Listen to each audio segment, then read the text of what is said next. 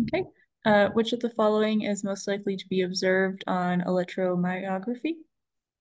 So we're going to shock some muscles, see what happens. Sure. 42-year-old woman comes to the physician complaining of difficulty walking and frequent falls.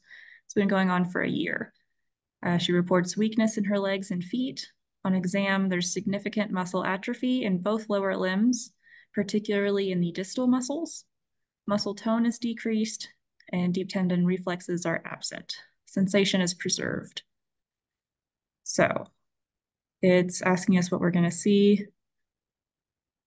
on our electromyography. Let's see. I don't really know what this diagnosis is going to be. We just see like a lot of muscle atrophy, maybe some kind of like a muscular dystrophy. Okay. Let's see. So decreased motor unit action potential amplitude versus increased. We have increased motor unit action potential duration. I think your duration, that's usually like your Lambert-Eaton, which doesn't really fit this picture.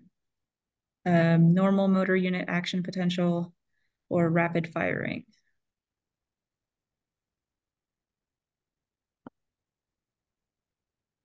Let's see. This one's tricky. Yeah, no, for sure. I think you're doing a good job trying to relate the answer choices to a diagnosis. You always want to try to, come up with a diagnosis as best as you can. Mhm. But in this question, right, this is kind of tricky. For me, even to be honest, I cannot remember this question. It's kind of, like you said, it's kind of tricky. Um, So what I'm going to do is kind of work through it with you, right? So, Mhm. middle-aged woman, right? Difficulty walking, falling, right? Weakness in her legs and her feet, significant muscle atrophy, meaning that, seems like nerve endings and nerve firing is not really there. And they kind of bolster that by saying she has muscle atrophy. So the muscle, if it's not getting stimulated, then you're going to lose, if you don't use it, you lose it, right? That's how your body works, right? Yeah.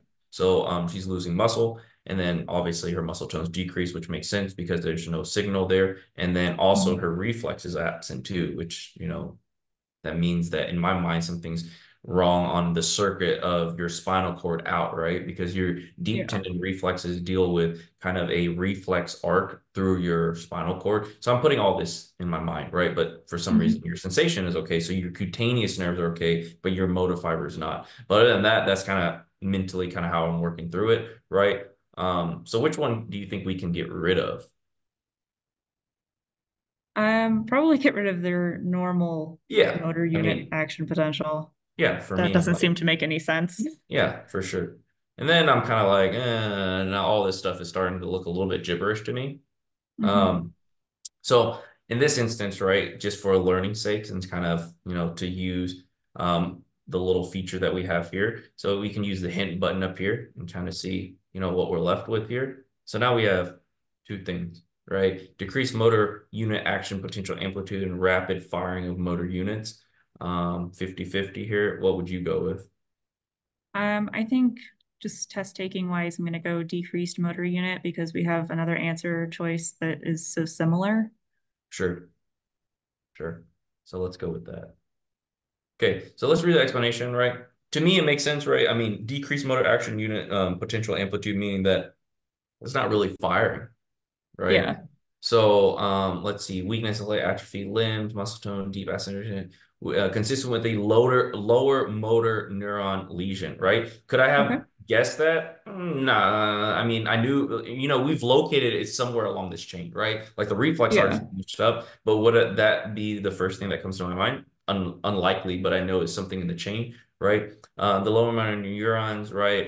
EMG typically shows decrease motor neuron action potential amplitude due to loss of motor neurons and subsequent motor atrophy. Okay, so it makes sense, right? It fits this, right? Mhm. The rest, right? Like I said, normal, not going to be good, right? Rapid firing. So these are learning points, right? Because of course, right, we have lots to learn here, right? So Yeah. rapid firing of motor neurons, right? Just remember that's going to be an upper motor neuron lesion, right? So it's going to give you spasticity, which makes sense, right? You're Okay. spazzing out more instead of being flaccid. So that makes sense, Mhm. right? So for the next question, right, you want to try every question. When you get it right or you struggle, you want to get more than just this topic, right? You want to get a little bit more out of it so that you don't miss Mhm. similar questions. Um, Increased motor unit action potential duration, myopathies, which are primary muscle disorders rather than lower motor lesions discussed by the patient. Okay, so didn't know that either, right? And then increased motor, man, that's like tongue twisters. Increased motor unit action potential amplitude is seen in early stages of myopathy where there's muscle fiber hypertrophy to compensate for the loss of other muscle fibers. So, okay, Okay. cool. Good things to know. Obviously, this question is a little bit more difficult for sure. Mhm. All right.